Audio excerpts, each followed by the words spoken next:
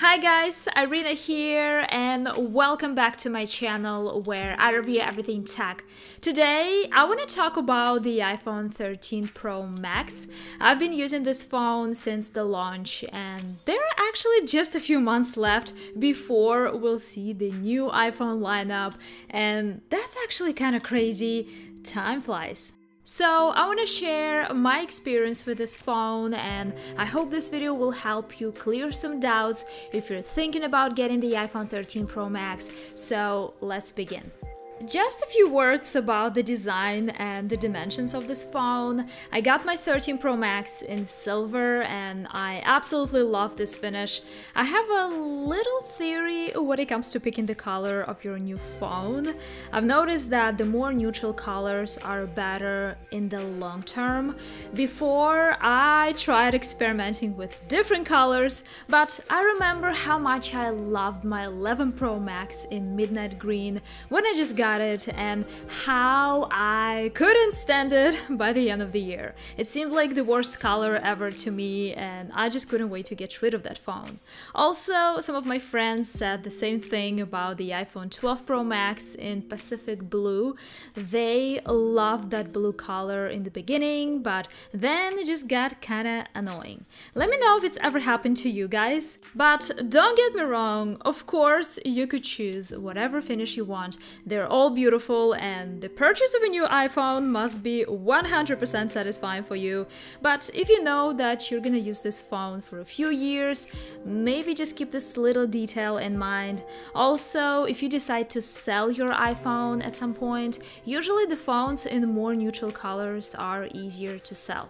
When it comes to dimensions, the iPhone 13 Pro Max is not a small phone. It has a 6.7-inch display, and traditionally the shape of this iPhone is not slim.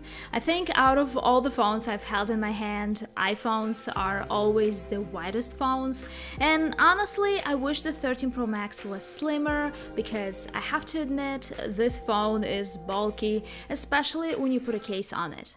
I spend a lot of time on my phone when I edit videos for Instagram Reels and YouTube Shorts, so the large display of the 13 Pro Max is definitely an advantage. And if you've been subscribed to my channel for a while, you know that I've never been a fan of small phones. I would always prefer the phone with a larger display, but for some reason lately I've started feeling so different about it. I suddenly got so sick of bulky phones, so for the first time I'm seriously thinking about getting the iPhone 14 Pro and not the Pro Max at the end of this year. However, speaking of the display on the 13 Pro Max, I don't have any complaints about it.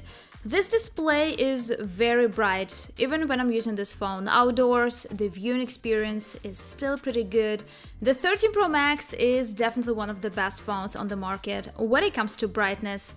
And in case you're wondering, it's noticeably brighter than the iPhone 12 Pro Max. Speaking of the color accuracy, iPhones have always been pretty good in this department, so I can't really complain. And let's talk about the ProMotion feature that was finally added to the iPhone 13 Pro and Pro Max. So basically, the display on this phone has a 120 Hz refresh rate instead of 60 Hz. And if you're wondering about the difference, it's pretty dramatic. Of course, when you're always on your 13 Pro Max, you kinda take it for granted and completely forget about it. But when I occasionally take my iPhone 13, if I need an auxiliary phone to take a video or something, during the first seconds with this phone, I feel like there is something wrong with it, cause everything is so jittery. And then I realized that everything is fine with this phone, it's just 60 Hz. So the biggest takeaway is that when you're using your phone, you get used to it, whether it's 60 Hz or 120 Hz. So if you own an older iPhone model with 60 Hz, I'm pretty sure you have no problem with it at all. But if you ask me, the difference between an iPhone with a 60 Hz refresh rate and 120 Hz is quite dramatic. All the swipes are just buttery smooth on the iPhone 13 Pro Max, giving you that feeling of a more expensive and high-quality product.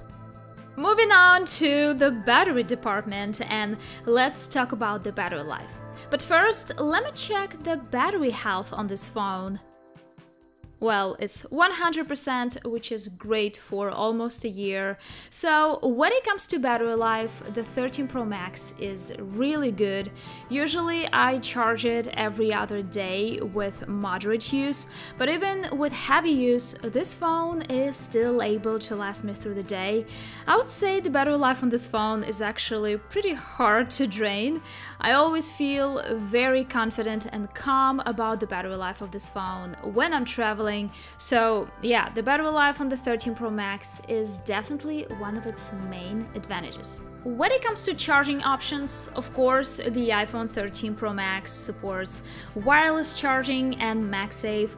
There are a lot of charging MagSafe accessories on the market, not only from Apple, but also from the other brands. Speaking of this Apple MagSafe charger, honestly, I don't really use it because it's kind of slow, and 99% of the time, I prefer the old-fashioned way with the cable and the adapter.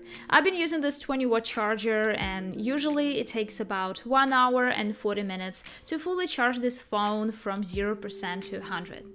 Since I kinda touched the accessories topic, let me share with you some of my favorite accessories I've been using with my iPhone 13 Pro Max. And the first item I want to mention is this pop grip for MagSafe by Pop Sockets.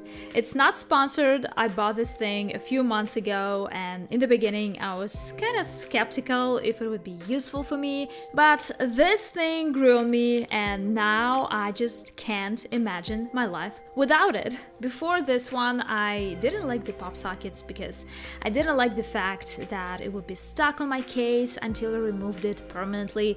But this one is MagSafe, so you could attach it whenever you want and easily detach it if you don't need it. The magnet is very strong, so you shouldn't be worried about dropping your phone. Well, so far it's been just perfect. When it comes to cases, I'm personally in love with this Apple case in the eucalyptus color. I would say it looks like a combination of green and blue, very beautiful. Before this one, I had the same Apple case but in chalk pink. It looked nice for a week or so, and then I went on vacation, used some sunscreen, and the case got hideous yellow stains on it that would never come off. So it was a complete waste of money. And another case that I absolutely love to use with my 13 Pro Max is this circuit board case by CB Art. I absolutely love the design. This case looks gorgeous. Next, let's talk about the camera of this phone. I have a comprehensive camera comparison video featuring the iPhone 13 Pro Max, so check it out if you want to see for yourself how this phone compares to its predecessors. But overall, the camera on this phone is one of the most reliable I've ever tried. Speaking of the new camera features on the 13 Pro Max, which are absent on its predecessors, let's start with the cinematic mode. Honestly, I don't like it because it's not reliable, it often blurs the objects that are not supposed to be blurred, and in general such videos look kind of fake and you could always tell that it was not filmed with a professional camera, so personally I don't really see the point of using it. Speaking of the photographic styles, I think it's pretty cool and lets you be more creative and maybe sometimes take better photos in terms of colors, but I could never make myself use it because honestly I'm just too lazy to go through the styles and find the perfect one before I finally take a shot, so I always just use the default photo mode. Macro mode is something that I absolutely love and always use for taking macro shots. My personal recommendation is to enable the macro control in the camera settings so that you would always be able to disable the macro mode when you don't need it. Because sometimes when I want to take a close-up video, the camera automatically starts switching to the macro mode and the video gets jittery and the quality gets so much worse right away. So sometimes it's better to keep it disabled, but yeah, in general it's a very useful camera feature and I love it. Oh, I almost forgot about the ProRes feature. And no, I don't use it because it takes up a ridiculous amount of storage space. I know that some people use it and love it, but I personally don't really see the reason to use it. So, speaking of the new camera features on the 13 Pro Max, it looks like only the macro mode turned out to be useful, while all the rest seems more like a gimmick to me. Moving on, and one of my favorite things about this phone I want to mention is the speakers. These speakers are not just loud, but also amazing in terms of sound quality. When I'm listening to music, I usually prefer connecting my phone to one of my external Bluetooth speakers because I love the rich sound and bass, but sometimes I'm okay with listening to music right on my phone because the sound is really good. When it comes to overall performance, the iPhone 13 Pro Max is very capable. You could do pretty much anything on this phone. It's very zippy and fast. So far, I don't think I have experienced any glitches, and the phone hasn't really slowed down in the 9 months that I've used it. The overall performance has been very smooth, so I can't really complain here. I want to talk a little about the storage options, and I know that when it comes to buying a new phone, there are always a lot of questions about which storage option you should go for. And of course, it's very personal and depends on your lifestyle and how you use your phone. For example, I have this little weird tendency to transfer all of my photos and videos from my phone to my computer on a regular basis. So if you're someone like me, this 128GB version would be totally fine for you. If not, I would definitely recommend you going for at least 256GB version, because I've noticed that even if you're not heavy on using your camera, which I guess would be quite rare these days, all this bloatware from all the apps you have and will eventually download on your phone seems to be taking up more and more storage space every year. So I feel like the capacity section is something people always want to save money on, and frankly, I'm usually one of those people. But think twice, especially if you're gonna use this phone for at least 2 to 3 years. That's all for this video, guys. I hope it was helpful. Let me know if you have any questions. Follow me on Instagram and TikTok. Thank you so much for watching, and see you in the next video.